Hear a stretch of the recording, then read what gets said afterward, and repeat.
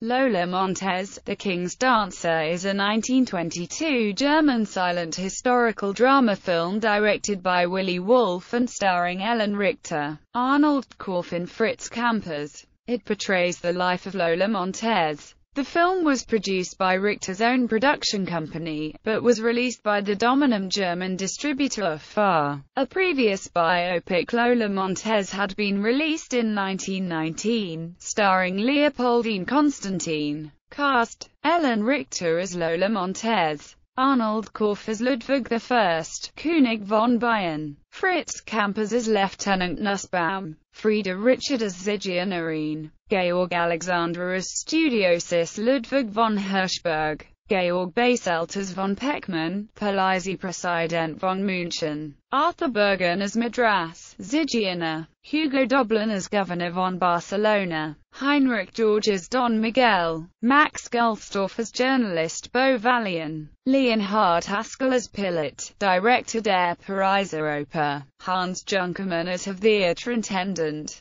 Friedrich Kuhn as Staatsrat von Berks, Robert Schultz as Louis Napoleon, Julia Serda as Königin Therese, Tony Tetzlaff as Prima Ballerina, Hans Heinrich von Twardowski as Studiosus Friedemann, Ernst Pitzschor as Studiosus Peisner, Fritz Beckmann, Gustav Botz, Rudolf Delzob, Wilhelm Diegelmann, Julius Falkenstein, Maria Fortescue, Karl Geppert, Martha Hoffmann, Rudolf Meinhard Junger, Albert Petrie, Herbert Paulmuller, Hermann Picker, Emil Rameau, Fritz Richard, Fritz Schultz, Missy Schutz, Alfred Walters, Kurt Wolowski. Bibliography: Kremeyer, Klaus. The Far Story, a story of Germany's greatest film company 1918–1945. University of California Press, 1999.